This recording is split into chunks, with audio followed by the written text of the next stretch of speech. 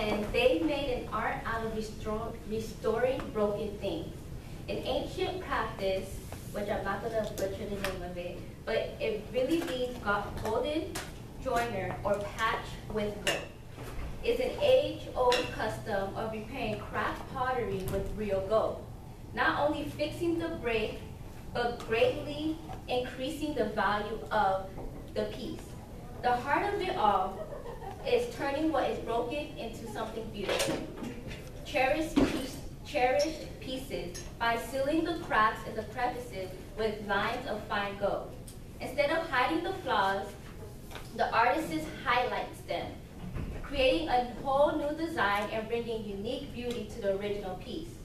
The pottery actually becomes more beautiful and valuable in the restoration process because though it was once broken, it not only has history but a new story. So I'm gonna say that again. The pottery actually becomes more beautiful and valuable in the restoration process because though it was broken, it not only has history but now a new story. So our scripture today is from Ecclesiastes 7:3. Sorrow is better than laughter, for by a sad content the heart is made better. And this I could never understand. I couldn't even put my mind to it. Like, how is sorrow better than laughter? It's like saying that going to a funeral is like having a party. Like, that does not make sense to me. So in the New Living Translation, it says, sorrow is better than laughter, for sadness is refining influence on us. For sadness has a refining influence on us. So today I want to talk to you about how brokenness equals healing and transformation. Dr. Tony Evans says 3 main points about brokenness. He said that brokenness is a way to say yes to what God wants over what you want. 2, he says to be broken is a decision to humble yourself and acknowledge your need for help. So that's humbling yourself in the sight of God and acknowledging that you need God to help you change bad habits and to come into your heart and to refine your heart, refine what you see as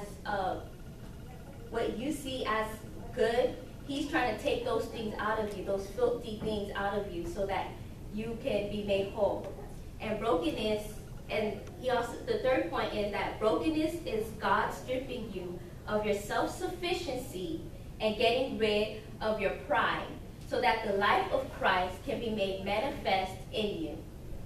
So I asked you this question: how can God fix something or someone who is not broken? So how can I try to come over here and fix this table, but it's not broken? It's nice and sturdy, so how am I supposed to fix it if it's already standing up? It's already doing its job, it has its purpose. So how can God fix something that is not broken? And God is I always hear this, God is such a gentleman. So unless you bring your brokenness to him, he will not come into your life and invade you. He will not come into your life and cause you to hurt in certain ways that you don't want him to touch those parts of your heart that is just very sensitive, those areas of your life that is very sensitive. He won't do that. So you have to go to God and be like, here's my brokenness, God.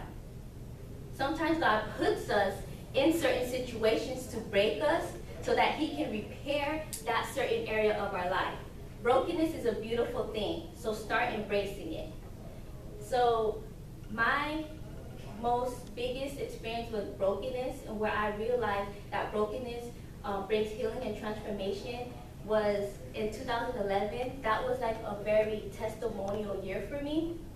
But a recent incident that happened to me actually happened 2 weeks ago, where I don't have the best, let me give you some backstory, I don't have the best relationship with my parents.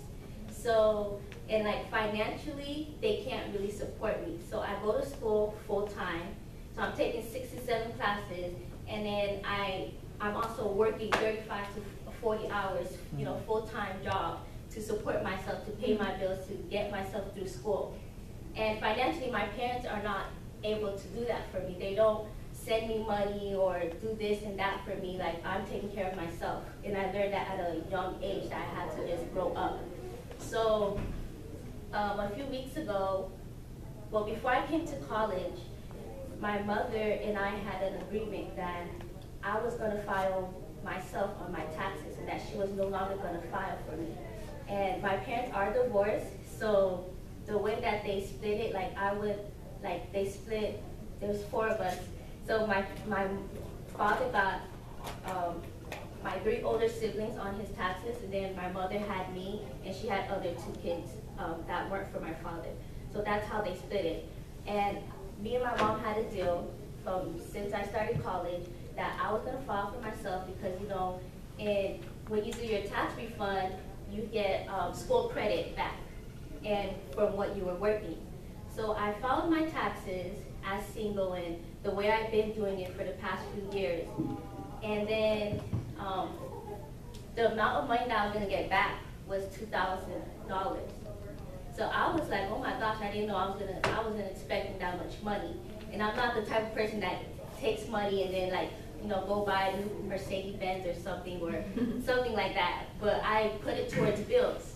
So my car insurance is coming up and it's due, and I'm like, oh, praise God. I'm praising God when I see the amount that I'm expecting to get back. So I'm praising God. I'm like, I can pay my car insurance and fix this on my car and this and that and that. So later that day, I do mine through H&R Block. They sent me an email saying that the IRS had rejected my tax refund. And I was like, what? I don't do no fraud type of stuff. I do it legally, so I don't know what's going on. So I went and I checked it out, and it was it said your social is on another person's taxes. And it was if you were a dependent, you had to put that on your thing. And I was like, oh yeah, I forgot about that, whatever. So I put that on there. So my expected refund amount went from $2,000 to $500. And immediately I was completely broken, and I was just furious. I was so angered and mad because a few days before I did my taxes, I had called my mother to see, hey, okay, did you put me on your taxes, just to make sure?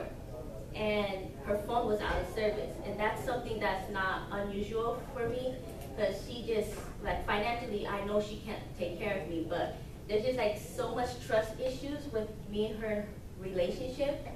So, but the day I did my taxes and I found out I was getting less than what I was expecting, I was like, oh my gosh, she filed me. I texted her and I was just I kept texting her, and she was like, yeah, I did put you on my taxes, and I was really angry. I wasn't saying anything filthy, but I was just telling her oh my gosh, you don't take care of me, I was really angered. And that's when I realized, I was sitting there trying to calm down because I had homework to do, and I just couldn't concentrate on anything that was put in front of me. I was so angered to the point where God, the Holy Spirit just hit me and was just I just started saying, Father, forgive me, Father, forgive me, Father, forgive me, Father, forgive me, Father, forgive me, Father, forgive me, because I was broken.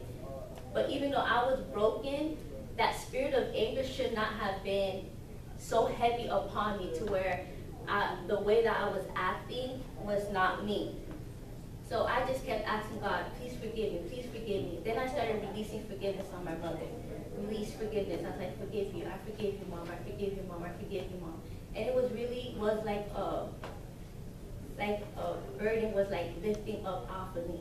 So it was really right now, even still it's really a touchy subject.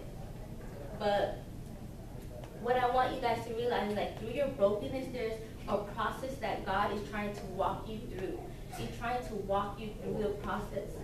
So He's trying to walk me through the process of forgiving my parents for all the years of neglect that I felt, that I didn't know I had all this harvest of forgiveness in my heart. But I'm walking through that process of forgiving them. And so 2 Corinthians 7 verse 10 says, for godly sorrow produces repentance, leading to salvation, not to be rejected, but the sorrow of the world produces death. And in the Amplified version, it says, for godly sorrow that is in accordance with the leading to salvation, but worldly sorrow, the hopeless sorrow of those who do not believe, produces death. So the sorrow that I was feeling produced repentance in me, where I was just asking God to forgive me, and I was also releasing forgiveness to my mother. And when I was broken by the actions of my mother, I became angry. And I remember as I was just saying, I forgive you, like God forgive me, I forgive you, God forgive me, and just repeating those things so I can just let it go.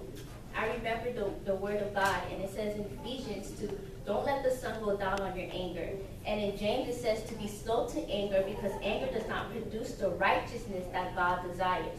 And in Colossians it says that I must rid myself of anger and of rage. And we also see throughout the Bible, mainly in Proverbs, where it says that those who get angry are fools, and that they are unwise. So I just want to encourage you guys to just allow God to walk you through that process. Like, allow God to really break you, because there are, like, this unforgiveness I didn't know I had in my heart. So there are certain things that God has to break you so that he can reveal to you, like, hey, this is here and I need to get it out. So I realized that I have been broken all my life. But I know through my brokenness there is greatness. God breaks us to lift us up, and God kicks us down to pick us up. God does wonders with nothing. When you feel broken from a heartbreak, a fallout with a friend, from anything, do this one thing to be made whole and restored. Run to Jesus. Show him your brokenness. Give him the permission to enter into your heart and rearrange and throw out some things. I might be weird, but I am always happy when I feel broken. Yes, I am in pain, but in 2011, I learned that brokenness makes you stronger. That pain doesn't last always, and that joy comes in the morning. When I am broken, I fall to my knees, and I simply say a prayer that's, Lord, I am broken. My heart is in pieces. I am in so much pain. Lord, take this brokenness. Take it. Reveal to me, fix whatever it is that you got to fix within me. So break me and make me a better person. Lord, I need you. I know when I am broken, I can do this one thing, to go to the Creator personally, to be made whole again, to be transformed. Brokenness to me means breakthrough. Going higher, going deeper, becoming more and more anointed. Brokenness is a beautiful thing, so start embracing it. Remember, when you are broken, run and cry out to Jesus. And I leave you with this. True brokenness is a tool by which God brings his wandering sheep back into his loving arms. And I'll repeat that again. True brokenness is a tool by which God brings his wandering sheep back into his loving arms. So Lord, break me.